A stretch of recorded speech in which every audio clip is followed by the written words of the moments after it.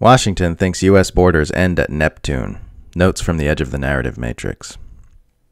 Yep, just hanging around, killing time, waiting to find out whether the U.S. is going to start World War III now or a little later on. Washington. Russia's going to invade Ukraine.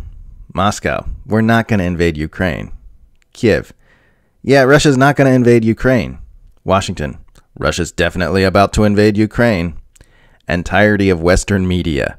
Russia 100% certain to invade Ukraine any second now. Both Moscow and Kiev agree that there will be no unprovoked Russian invasion of Ukraine. Washington keeps insisting that if there's a war, Russia will be the aggressor. But in reality, all that has to happen for there not to be a Ukraine war is for US and NATO powers not to start one. It's actually a bit enraging to see Western elites kicking around people's emotions and personal psychology like a motherfucking hacky sack with bullshit propaganda all the time just to make money for the military-industrial complex and advance some dopey geostrategic agendas in Eurasia. Biden says everything south of the Mexican border is America's front yard. Jen Psaki says Eastern Europe is, quote, our eastern flank. The U.S. government firmly believes its territorial borders extend to the outer planets in our solar system.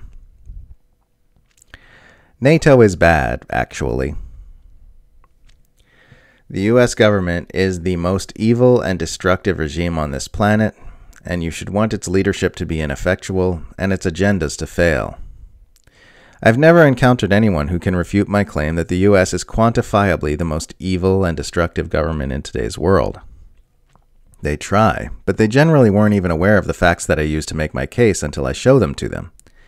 This says so much about the power of U.S. propaganda.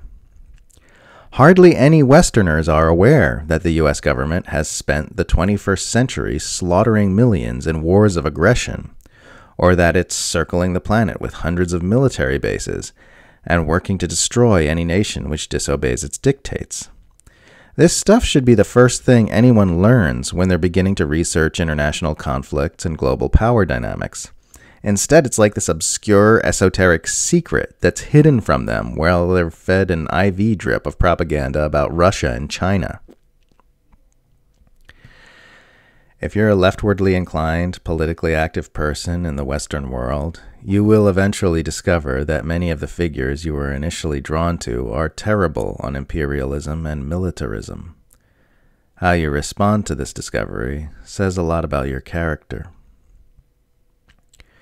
Whenever someone regurgitates a Western propaganda narrative, ask them what articles they've read disputing that narrative. If they say none, or more commonly, what articles dispute this, which means the same thing, they've admitted to having no idea what they're talking about. And at that point, they've already lost the argument, because they just admitted they've done no real research into whether or not their claim is actually true. They just told you they're blindly regurgitating television narratives without bothering to check if they are factual. If the narrative you just repeated is the same as what the TV and the U.S. State Department are saying, you haven't researched opposing perspectives on that narrative. You haven't done any real research at all. You're just a mindless automaton acting out your programming. After this has been established, you can go ahead and say they're done. If they keep going, I sometimes say, if I had just admitted to doing zero meaningful research into whether or not the claim I just made is true, I personally would shut the fuck up about it. The old model of slavery came with bad PR, and you had to feed and house your slaves. The new model of slavery has great PR. You don't even have to pay them enough to house themselves. And it's easy to profit from the way the slaves are always forced into debt with interest.